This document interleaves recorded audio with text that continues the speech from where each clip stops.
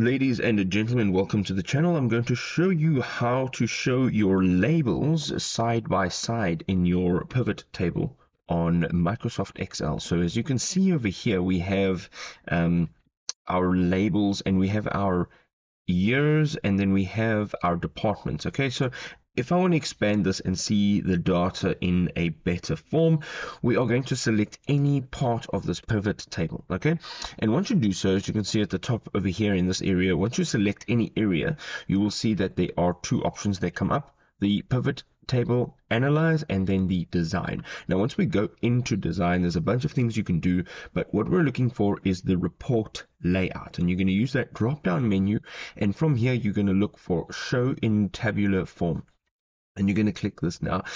You can see that it has opened up from having everything in one row to years, departments, and the sum total. So as you can see here, this is still in one, but you can go ahead and you can expand these as well. And now you can see your data more efficiently. You can see it all at once without having to go into each row. If this was a helpful guide, don't forget, drop us a thumbs up and we'll see you next time. Cheers.